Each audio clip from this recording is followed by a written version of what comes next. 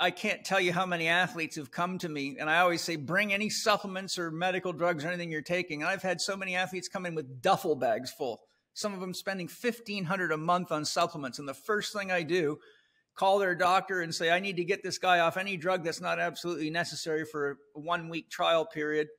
And I take them off all their supplements, everything, and just show them how to eat real food and how to proportion it right for their body's needs. And I put them on what's called a caveman diet. No nuts, no grains, no seeds, no dairy. Butter's okay, but no dairy. And they can eat all the meat and vegetables and fish they want, but nothing else, and water. And every one of them, and I'm talking hundreds of them, come back to me with the same comment. Man, I'm feeling so much better than I ever have. Why did I spend all this money on this?